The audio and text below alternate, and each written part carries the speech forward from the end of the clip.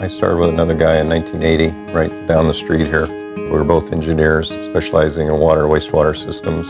It's evolved now into mostly environmental, endangered species, and permitting and regulatory stuff.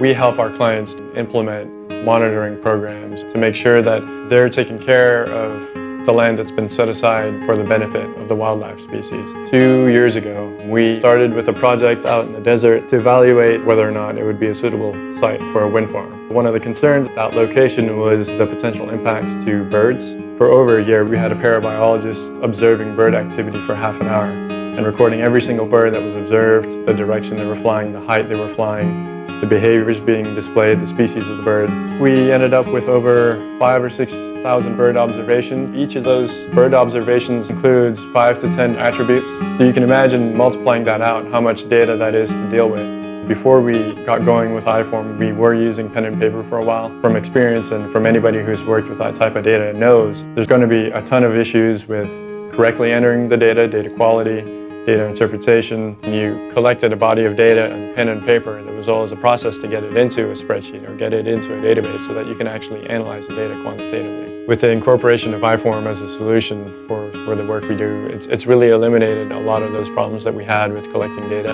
These types of equipment let one person do the work that 2 or 3 did 15 years ago. We were able to get up and running without any prior experience or expertise in databases or applications. Our site is located in an area that's pretty remote, so there was no data service, no data connectivity.